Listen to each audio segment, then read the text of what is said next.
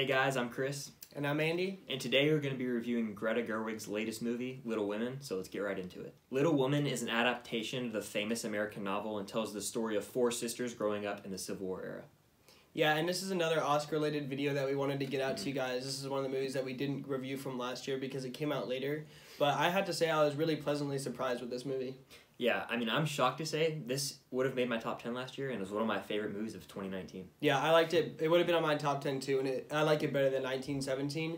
But, I mean, just going through this movie, Greta Gerwig did a great job directing it. I really liked the tones that she brought to it and really made the story that I thought would have been boring really interesting. And Saoirse Ronan in the lead role, like, wow. Yeah.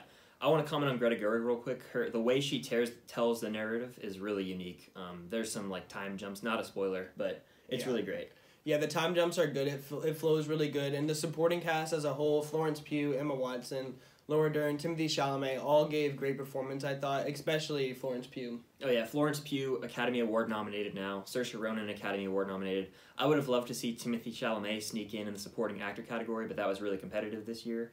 But all around, I love the story. I was locked in from beginning to end. It took a few minutes for me to really get invested, but then a certain event happens with the timing, and then I was locked in. Yeah, I agree. It did take like a little, probably the first 15-10 minutes, I was like getting into it, but then once it started getting on pace, the story that unfolded, I liked it a lot. And another Oscar nom that this movie got was costume designs, and I thought the costumes were great in this. I think it should win that, for sure. Yeah, I agree. I think it should win that, and I would love to see this movie win adapted screenplay, just because of how great the story is. She did a great job. It flows really good. Like, there's a lot of emotions throughout this movie, like, there's some funny parts, some dramatic parts, and also some very sad parts. I found myself actually crying in this movie, which I don't normally do, but it brought me to tears at parts. Yeah, I choked up a few times, especially with Chris Cooper's character, who does a great job. Really pulled at the heartstrings. Yeah, he was really good. I mean, everybody in this movie was good. Well, overall, well-rounded, good movie. I mean, there's not much more to say on it without spoiling it, and we're not going to do that right here, but overall, I was impressed with Greta Gerwig on her second movie, for sure. Yeah, the only tiny complaint I have is this movie feels like it wrapped up, like,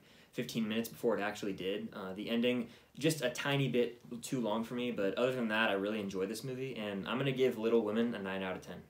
Yeah, and my only complaint really would be just, like, at the end, like, how we were talking on before we filmed, like, some of the choices that, like, Laurie made just felt a little weird at the end. It just kind of felt like, oh, okay, that's kind of easy.